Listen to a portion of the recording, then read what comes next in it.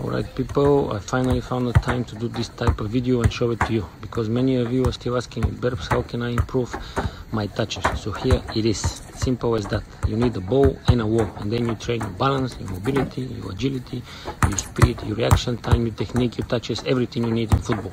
Also, I wanted you to see this because not everything is perfect all the time. I have a couple of bad touches here as well, but the important thing is that after that, straight away, I know how to react and make it look good. Look at this.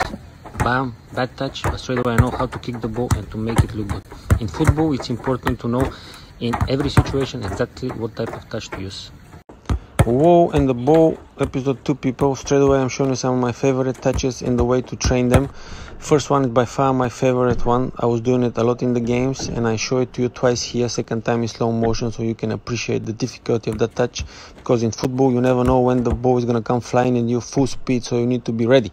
And I was practicing back then by kicking the ball hard in the wall, and then this forced me straight away to start thinking on my feet, how to control the ball, how to turn away from the ball but still be able to control it, how to follow the ball with my eyesight, how to position my body in the way to dance with the ball, and then when I control it to still be in the position to start playing, and this way training my touch, my vision, everything.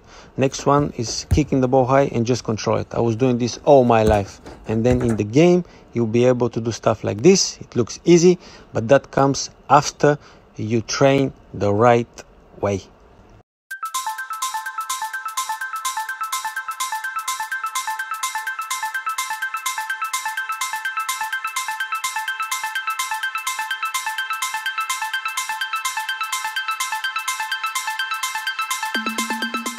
Alright people, another episode, ball and a wall. I'm outside my house. I just finished washing my car.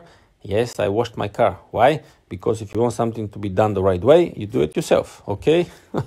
And then a bit of football. I wanted to show you this exercise. It's very simple again, but very effective.